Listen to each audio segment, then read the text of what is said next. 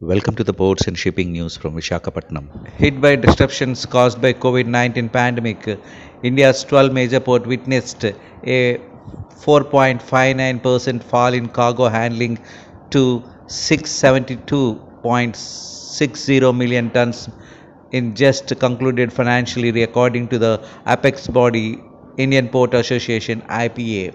These ports handled 705 in 2019 and 20, and in 2018 and 19 699 million tons, and in 2017 and 18 it handled 679 million tons in respectively.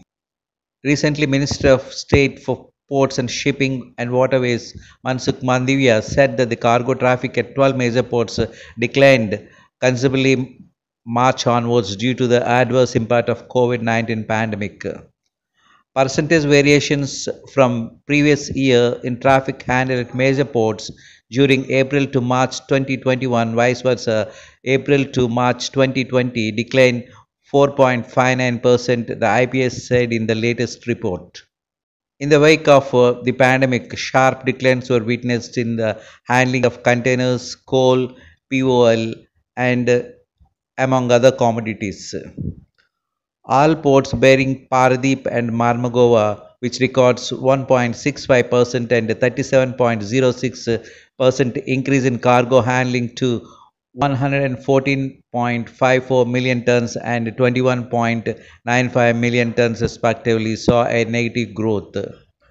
Cargo handling at Kamarajan Port, Ennore, dipped 18.46 during April and March 2020 to 25.88 million tons, while ports like Mumbai and Vivo Chidambaram saw their cargo volume dropped by over 10% during the said period.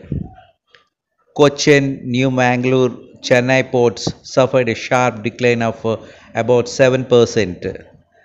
JNPT saw a decline of 5.32% in the cargo volume, while Deen Dayal Port Trust and Kolkata Port logged an over minus 4% drop in cargo volume. Cargo handling at Visakhapatnam Port slipped to 3.96%. India has 12 major ports under the control of central government: Deen Dayal, Elsewhere, Kandla, JNPT, Marmugova, New Mangalore, Cochin, Chennai, Kamarajan, earlier Ennore, Vivo Chidambaram, Visakhapatnam Port, Paradeep Port, and Kolkata, including Haldia. These ports handle about 61% of the country's total cargo traffic.